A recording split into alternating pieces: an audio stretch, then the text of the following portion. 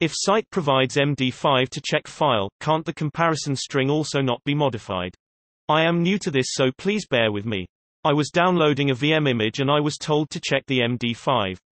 Naturally, I did, but wondered, if a hacker would change the file to be downloaded from the site, wouldn't the hacker also be able to change the checksum on the site to make the file look genuine?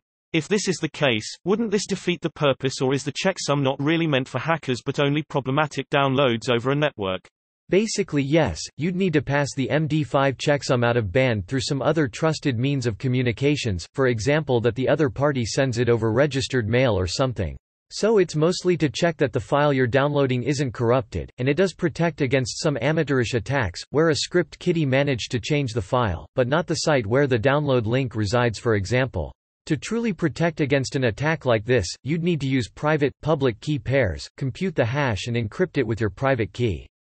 That would make sure that anybody that has your public key could verify that the hash you're comparing the file to for integrity is still the hash you published, as it would decrypt using your public key.